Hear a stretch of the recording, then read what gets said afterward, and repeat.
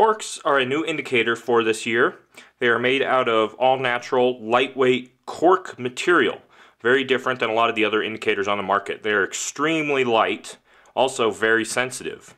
Now, they come in a couple different flavors here. They come in the all-natural, which is actually one of my favorites. Just looks like a piece of wood floating down the river, but you can still see it because it's kind of that dark tan color. You also have two other colors here. You have your white colors and your neon colors.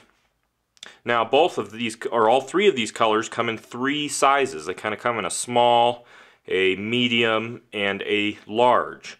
So you have basically 9 total sizes and colors all together. Now the neons come with 3 different kind of colors.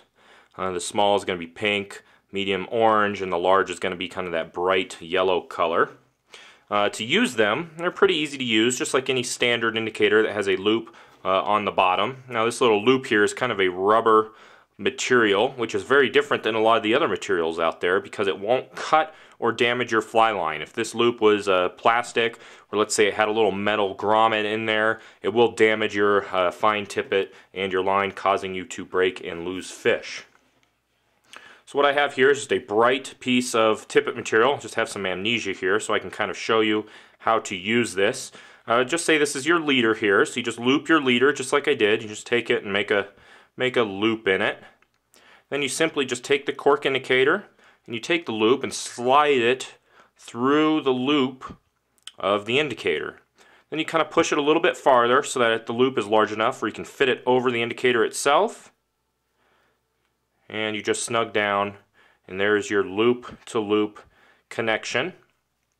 And then you can just kind of pull on it, and that'll help seat the indicator. I think I have it going sideways here. There we go.